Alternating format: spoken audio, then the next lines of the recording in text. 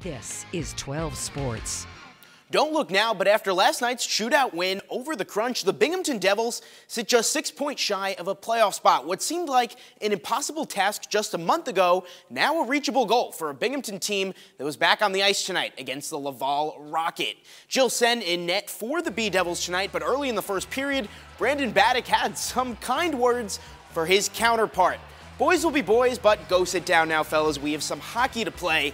Later in the period, Brandon Baddock got in front, but couldn't finish the play. B Devils close. We remained scoreless. Second period now. What a chance for Mike McLeod. Putting the moves on, does everything but put the puck in the net. Then Charles Uden breaks the ice for Laval, snipes one past Sen to make it 1-0. Then just moments later, Laurent Defon in the right place at the right time makes it 2-0. But guess what? The Devils scored 2 in the third to tie it, win the game in the shootout. I have no video evidence to prove it, so you're just going to have to believe me. B Devils take this one 3-2.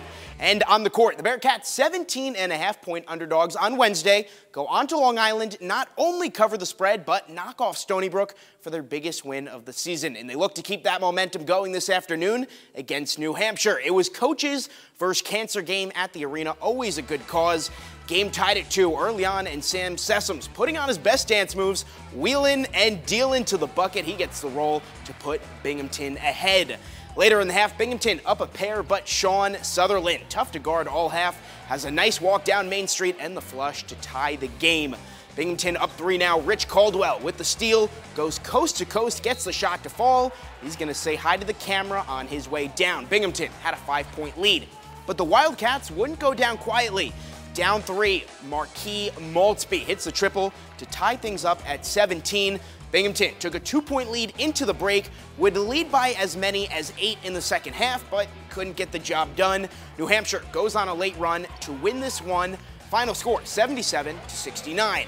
And in New Hampshire, the women take care of business against the Wildcats. Kai Moon and Carly Krishnavi, both with double-doubles in the win, and Moon moved to 6th place all-time on Binghamton's scoring list, so a nice win for the ladies this afternoon against New Hampshire. And tonight in Detroit, the Nets taking on the Pistons. There's Kyrie Irving. Let's go right to the third. Nets down 5, but Irving launches one and connects. But Derrick Rose gave Brooklyn problems all night long, gets the shot to fall and the foul.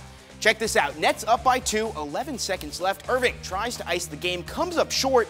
They save it. Rose goes down the length of the court, ties the game. 1 second left. We were headed to overtime, but the Nets, they take over in the extra frame. 47 points for Irving on the night. The Nets break their 5-game losing streak. 121-111 is your final. And this afternoon, Syracuse hosting Pitt. Mark Dolezaj gets the game started with the hesitation, drills it. Syracuse off and running. And later in the first half, up 6, more Dolezaj gets the ball in the paint. Bucket foul, book it. The Orange led by 8. Second half we go. Cuse up by 12, but Pitt cutting into that lead. It was a 10-point game early second half, but on the other end, Buddy Boeheim doing what he does best, connects from long range to get the lead to 13, and then Joe Girard III hitting from beyond the arc. 7 points for him.